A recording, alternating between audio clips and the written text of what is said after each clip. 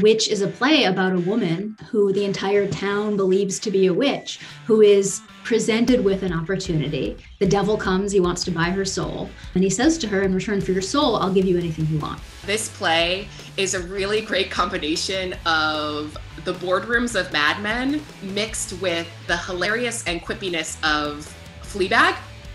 And I've been seeing those two voices like in Jen Silverman's work.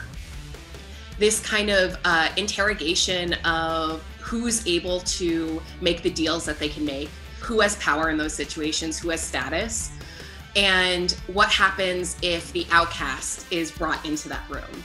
When I started writing Witch, I was really interested in the question of how do you affect change? Do we have any hope for change if we're operating within the systems that we're already in? Like, do we have to destroy everything and start over? Or can we change the things that surround us? This play asks a huge question. What would you do if you had a deal with the devil? It asks you how important power is to you, how important status is to you, how important love is to you, and would you sacrifice all of that for your soul?